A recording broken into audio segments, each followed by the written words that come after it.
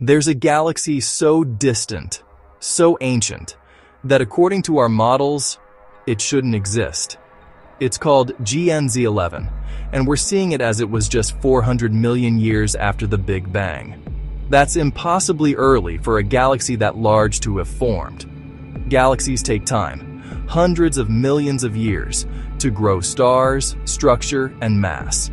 But GNZ11 already looks mature, too bright, too massive, too organized for such a young universe. When the James Webb Space Telescope looked deeper, it found more galaxies like it.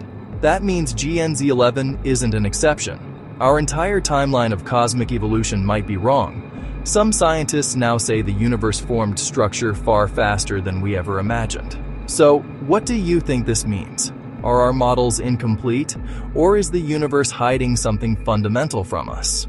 Tell me in the comments. Follow FactZilla for more deep space mysteries.